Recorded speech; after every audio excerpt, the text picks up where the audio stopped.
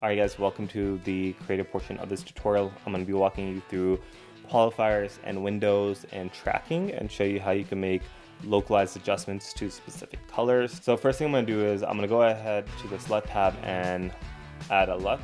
What most people do actually is most people will actually skip the primary portion of this video, slap on a LUT, and then just dial it in. And as you can see, that is not a good looking image. So what I tend to do is I'll set my primaries, add in a LUT, and I'll actually slowly bring this in to add a little bit of creative color, but nothing overpowering.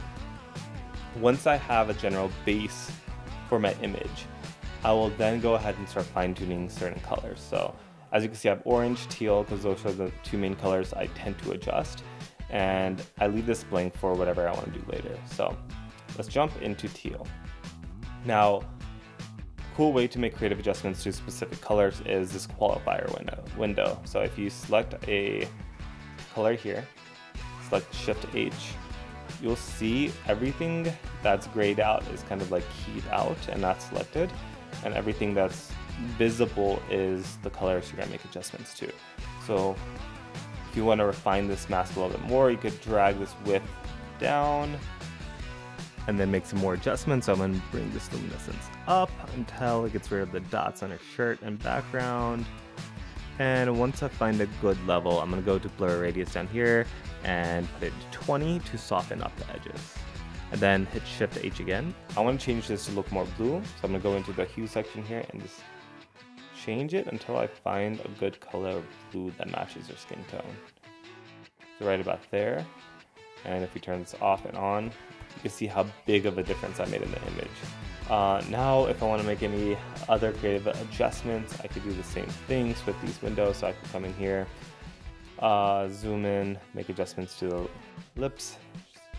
As you can see, we can't get a perfect selection of just that area. So what we can do is we could go into a power window and we could just draw a mask around this area. Then we could feather this out a little bit to soften the edges and track this forwards and backwards. Now if we come back here and select Shift H again, you can see we just isolated that area. So when we come back here and add in some saturation to make this pop, I kind of like this a little bit lower. I'll change the color to right about here, and I'm happy with that. All right, now if we want to take this one step further and adjust her eyes, what we could do is, let me just add another parallel node here. And what we're going to do is we're going to actually select this power window, zoom in to her eyes, and now just draw in a mask. You could do this manually, you could select the circle mask, but we're going to go ahead, select this, make an isolation, and kind of soften it out. And go ahead, use the qualifier, select the color, Shift H, see our selection here, and just make some fine-tune adjustments until we find something we're happy with.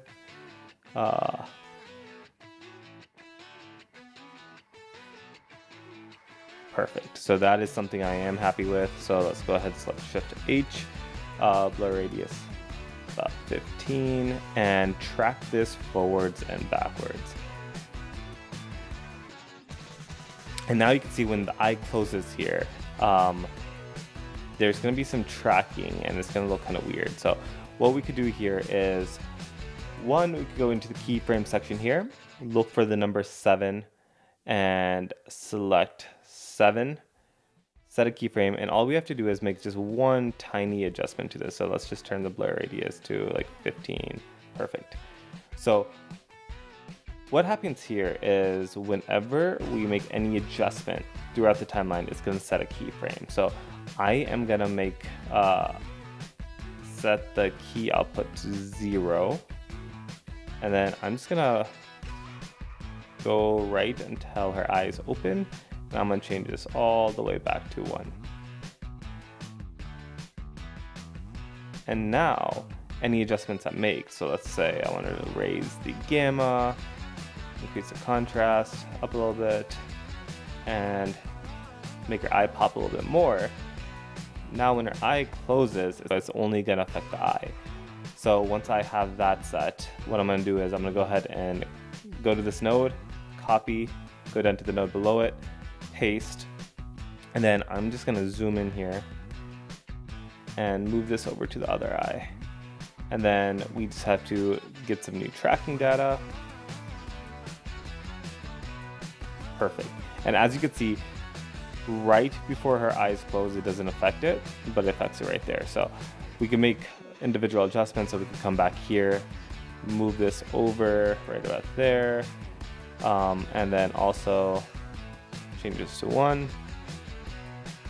And the same thing for the other eye as well. Move this over, change this to 1. Let's